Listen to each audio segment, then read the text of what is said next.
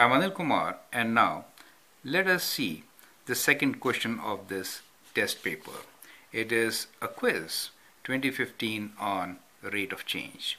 The question is, real estate often increases in value over time. A piece of land is purchased for $35,000. After 9 years, the land is sold for $51,000. What is the average annual rate of change in the value of real estate as a percentage? I'd like you to pause the video, answer the question, right? Now, and then look into my suggestion. This question seems to be a very straightforward question, since we are given the interval and the cost, right? So we say average rate of change is equals to difference of two values. Let me say FB minus F of A divided by B minus A, right?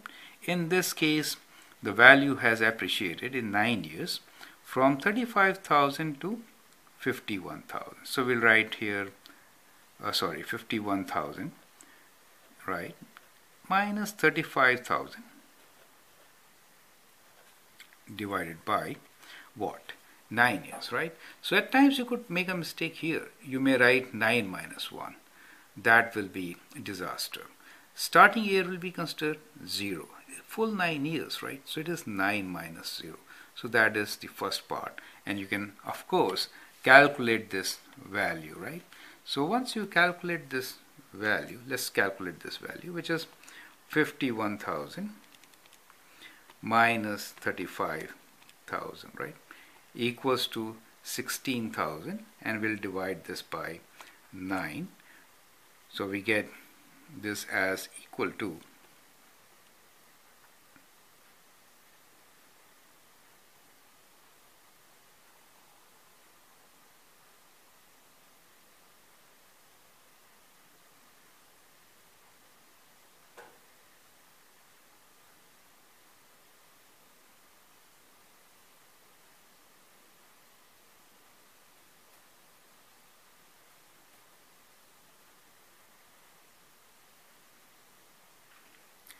so this value is equal to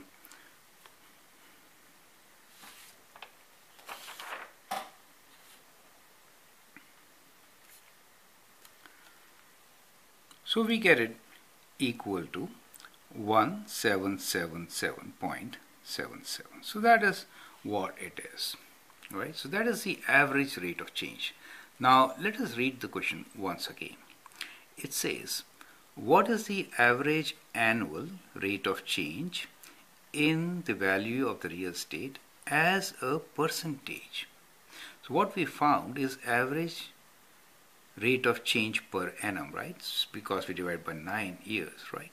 So we found that this is dollars per annum, per year, right? Now the question is, as a percentage, how will you find as a percentage? Now if you have to find average rate of change as a percentage, then what should you do? That is a critical part which at times you may miss. So whenever you're trying to find percentage, then you have to see with respect to starting value, right? So it is that much average rate of change per annum. Now as a percentage, you have to divide this by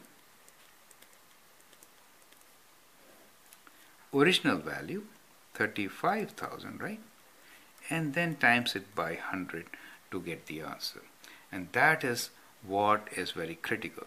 So that gives you the answer of approximately 5%, right? So that is what I wanted to highlight with the help of this example. So read the question properly so that you don't really miss, and then that may cost you a lot of more as a percentage, right?